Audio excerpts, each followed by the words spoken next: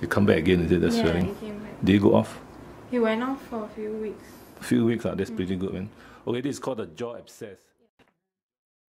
A 4-year-old rabbit stopped eating. He has 2 large left lower jaw swellings. What to do? This is a Be Kind to Pets veterinarian educational video sponsored by Toa Vets. This video is about jaw abscesses in rabbits. Physical examination.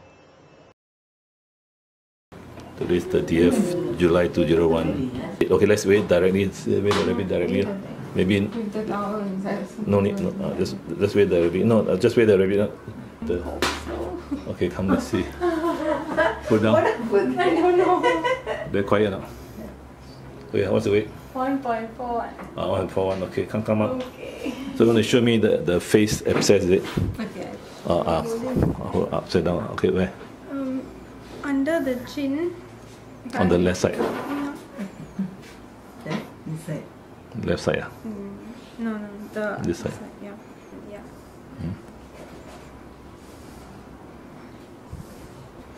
Yeah, there is, yeah. This one. It come back.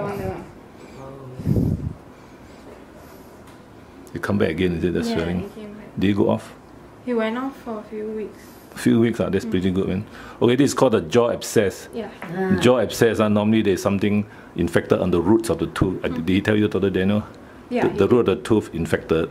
So after treatment, antibiotic, it's okay again, and come back again, you see. Yeah. So the best is But he asked us not to press because the jaw. Broke or something. no, this jaw abscess is a pass from inside the jaw. Yeah. The roots of the tooth are infected. Yeah. So the cure actually is to remove the tooth, but it's not easy. Extract the tooth, but you have to confirm by X-ray. He did surgery last time, but it didn't take out. No, the surgery is just to drain here. You see, you just cut here. Did you cut here, right? Yeah. You cut here, and then the pus come out, Yeah. and then everything okay again for 6 weeks, right? 3 weeks. 3 weeks, and then the wound closes. Then the pus come back again, you see. Yeah. So that is not a permanent solution. Right, okay. But then the other solution, you need to go for X-ray to see which tooth is Tooth is. affected. Yeah. Then with this knowledge, then go in and extract the tooth. That is the more permanent cure. Other than that, then you could keep on coming for this drainage, incision. You can eat, can open the mouth, put the leg down a bit now.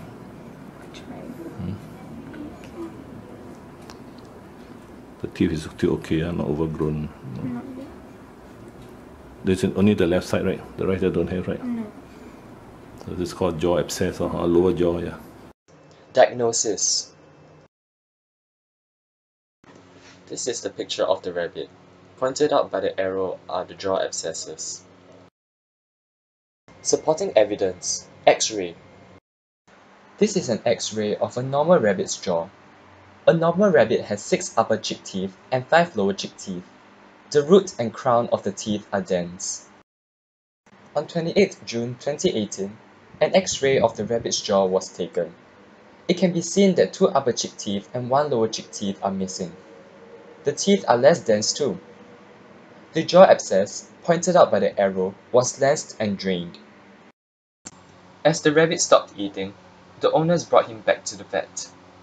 Another X-ray was taken on 30th July 2018.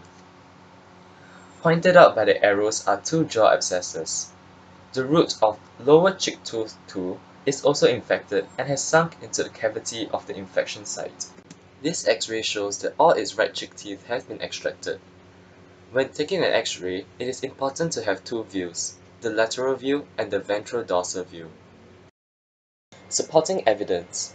Bacteria culture and sensitivity test. The abscess was sent for a bacterial culture and sensitivity test.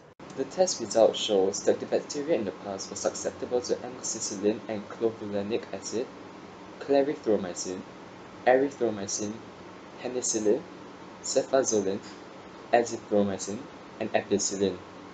These antibiotics are effective as treatment. So what is an abscess? An abscess is a swollen area filled with bacteria and pus. In this case, it's located in the jaw. Abscesses do not happen overnight and take some time to develop.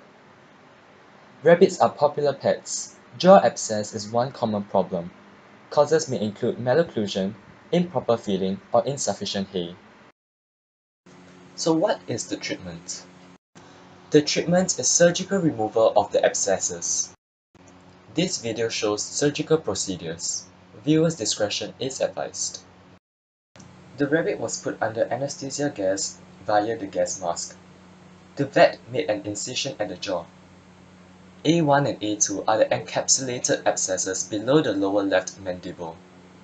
The encapsulated left lower jaw abscess, pointed out by the arrow, is exposed upon incision. The jaw abscesses are incised and drained.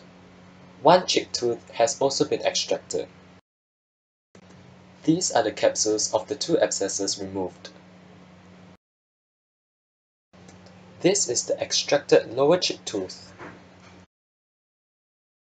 The jaw of the rabbit was then stitched back up together. After the surgery,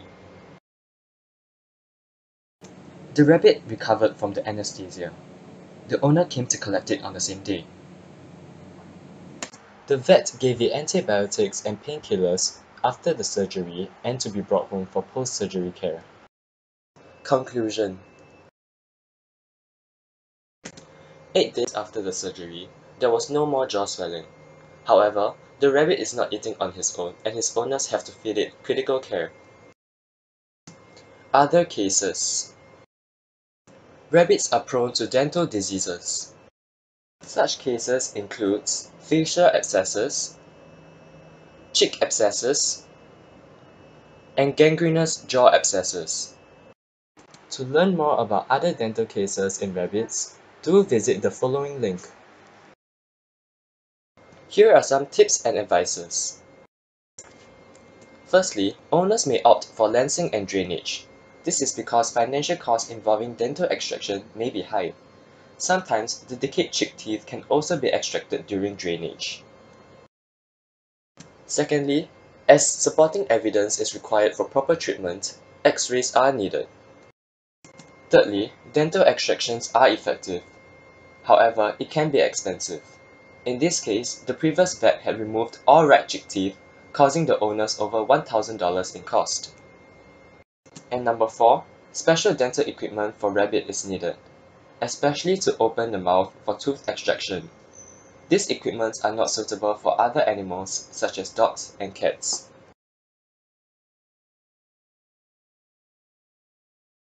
For more information about these cases, do visit the following links.